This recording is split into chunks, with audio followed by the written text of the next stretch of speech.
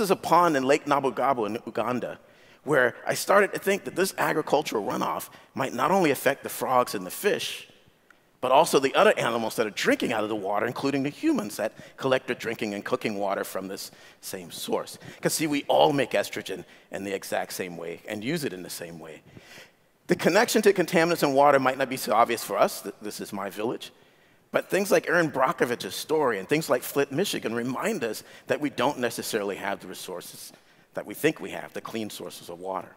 A colleague of mine showed, because I don't study humans, I had to work with other people on this, that if you look at men in Columbia, Missouri, and compare the atrazine in their urine, men who have atrazine in their urine have a low sperm count and can't get their wives pregnant. And by the way, this is the same amount of atrazine, 0.1 parts per billion, that we were using to chemically castrate and feminize our frogs. Another colleague showed, and I've mashed the data down now, because these are atrazine levels of men who work in the fields in California, and these are atrazine levels of men who apply atrazine in California. 2,400 parts per billion. They have 24,000 times the atrazine in their urine than we use to chemically castrate frogs and fish. 24,000 times what we know is already having a negative impact on men in Columbia, Missouri. One of these guys could pee in a bucket, and I could dilute it 24,000 times and use the atrazine in their urine to chemically castrate and feminize 24,000 buckets of 30 tadpoles each. Then a little boy who likes frogs learns phrases like environmental justice, because most of these individuals are Latinx or in California, Mexican American. And then I thought about the impact that increasing estrogen would have on humans, because the atrazine has the same effect in human cells. If you take human cancer cells, and we've done some of this work, that don't normally make aromatase or estrogen, and give them atrazine, they start making estrogen, just like we've shown in fish, and frogs, and rats, and reptiles, and in birds. What's more is if you look at prostate cancer, there's an 8.4-fold increase in prostate cancer in their factory where they make atrazine in a community that's 80% black, 80% African American. Well, I'm Amy Goodman with Juan Gonzalez. We've been with you for 18 years as we turn to another story. Yes, now we turn to the story of a University of California scientist who discovered that a popular herbicide may have harmful effects on the endocrine system. Tyrone Hayes was first hired in 1997 by a company that later became agribusiness giant Syngenta. They asked him to study their product, ATRAZINE, a pesticide that is applied to more than half the corn crops in the United States and widely used on golf courses and Christmas tree farms. But after Hayes found results that the manufacturer did not expect, that atrazine causes sexual abnormalities in frogs and could cause the same problems for humans, Syngenta refused to allow him to publish his work. This was the start of an epic feud between the scientist and the corporation. Now a new article in the New Yorker magazine uses court documents from a class action lawsuit against Syngenta to show how it sought to prevent the Environmental Protection Agency from banning the profitable chemical, which is already banned by the European Union. To start with, the company's public relations team drafted a list of 4 goals. Reporter Rachel Aviv writes, quote, the first was, quote, discredit Hayes. In a spiral-bound notebook, Syngenta's communications manager, Sherry Ford, who referred to Hayes by his initials, wrote that the company could prevent citing of TH data by revealing him as non-credible. He was a frequent topic of conversation at company meetings. Syngenta looked for ways to exploit Hayes' faults, problems. If TH involved in scandal, Enviros will drop him, Ford wrote. Well, for more, we're joined by TH himself. That's right, Tyrone Hayes is with us, professor of integrative biology at the University of California, Berkeley, joining us from the campus TV station right now in Berkeley. Welcome to Democracy Now! Can you tell us what happened to you, how you were originally tied to Syngenta, the research you did, and what prevented you from originally publishing it? Well, here at Berkeley, I was a new assistant professor. I was already studying the effects of hormones and the effects of chemicals that interfere with hormones on amphibian development.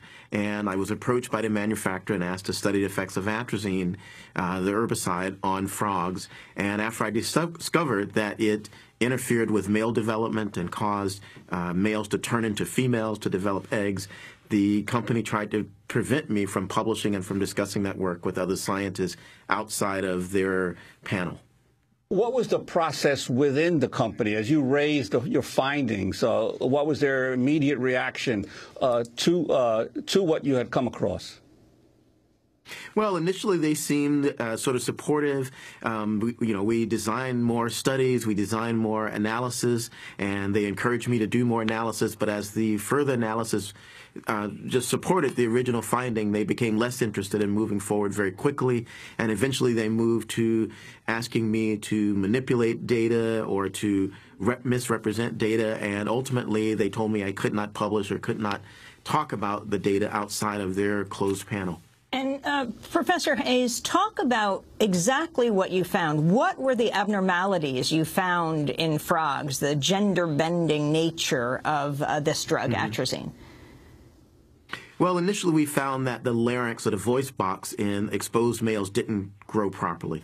And this was an indication that the male hormone testosterone was not being produced at appropriate levels. And eventually we found that not only were these males demasculinized or chemically castrated, but they also were starting to develop ovaries or starting to develop eggs. And eventually we discovered that these males didn't breed properly, that some of the males actually completely turned into females. So we had genetic males that were laying eggs and reproducing as females.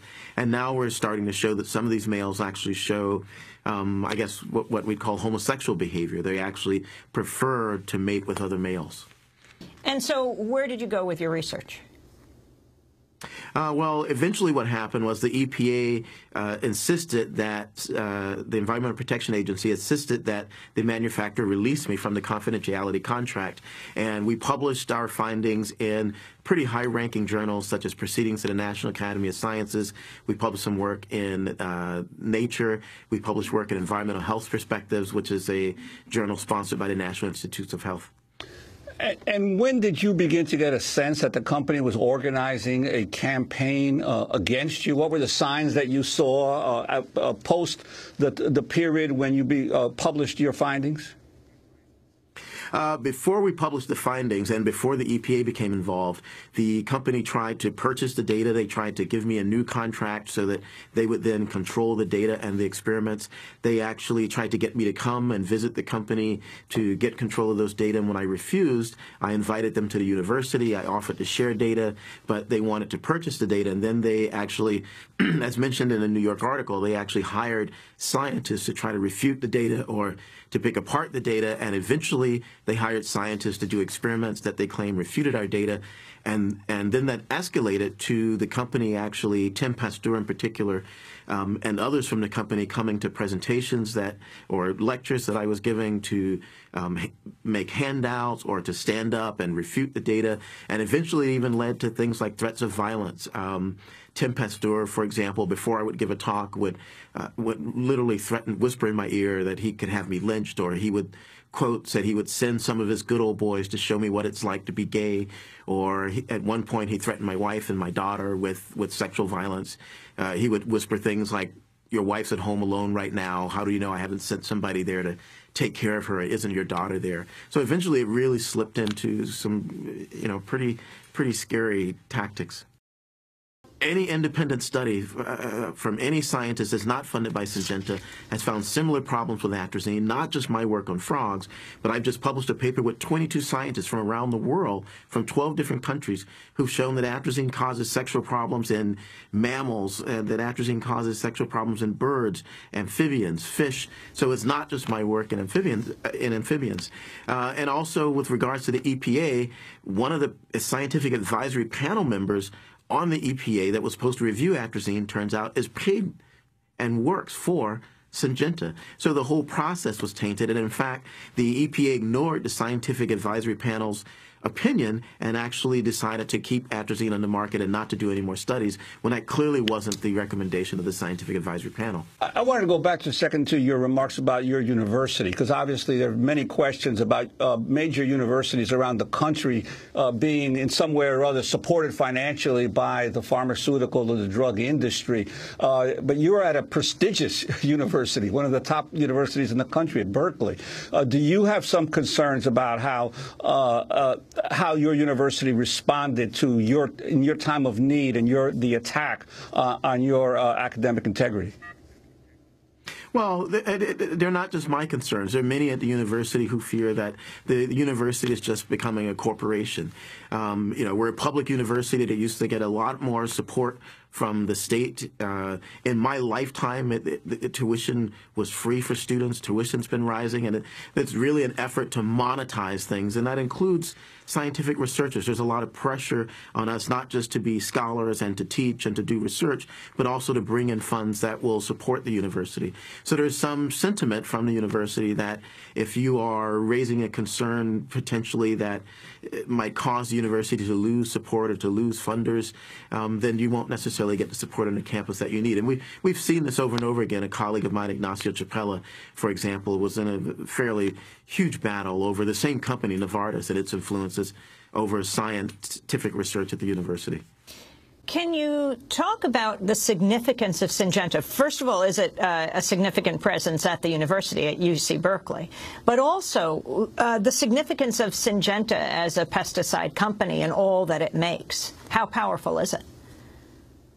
Well, when I was originally consulting for the manufacturer, they were Novartis at the time, and Novartis had a big influence on the campus. There was a major deal on the campus. I understand a fifth of the biological sciences support was coming from Novartis, and at the time, they both made pesticides and they made pharmaceuticals. One of my big concerns is that as of the year 2000, prior to the year 2000, the Novartis not only made ATRAZINE, which is used on corn, of course, which is an herbicide, but it also induces an enzyme called aromatase. It causes you to make too much estrogen. And it's now been shown that this herbicide atrazine and this mechanism is potentially involved in the development of breast cancer, for example. Up until 2000, the company also made a chemical called letrozole, which did exactly the opposite. It blocked aromatase, it blocked this enzyme, it blocked estrogen production, and this chemical letrozole is the #1 treatment for breast cancer. So this company was simultaneously in 2000 making a chemical that induced estrogen and promoted breast cancer, and making a chemical that blocked estrogen production and was being used to treat breast cancer. So there's a clear conflict of interest there, a clear problem. The other problems are that something like 90% of the seeds that we use to produce our food right now are owned by the big 6 pesticide companies. So again, there's a conflict of interest where the companies have an interest in I guess, getting us addicted to the pesticides to grow the seeds that they also own. And Syngenta, of course, is one of those big 6, one of the big pesticide or agribusiness companies. As we wrap up, what's happening with atrazine today? Where does it stand? It's still on the market. We're still studying it. A number of studies are still coming out from around the world. One recent study has shown that male babies that are exposed in utero to atrazine, their genitals don't develop properly. Their penis doesn't develop properly, or they get microphallas. There's studies showing that sperm count goes down when you're exposed to atrazine. And this is not just laboratory animals or animals in the wild. This is also humans. We use the same hormones that animals do for our reproduction, and it's a big threat to environmental health and public health. I want to thank you very much for being with us. Tyrone Hayes, a professor of integrative biology at the University of California, Berkeley, has devoted the past 15 years to studying atrazine, a widely used herbicide made by Syngenta. We'll link to the article in the New Yorker magazine that reveals how the company tried to discredit Professor Hayes after his research showed atrazine causes sexual abnormalities in frogs and could cause the same problems for humans. The article is called A Valuable Reputation, after Tyrone Hayes said that a chemical was harmful. Its maker pursued him. This is Democracy Now! We'll be back in a minute.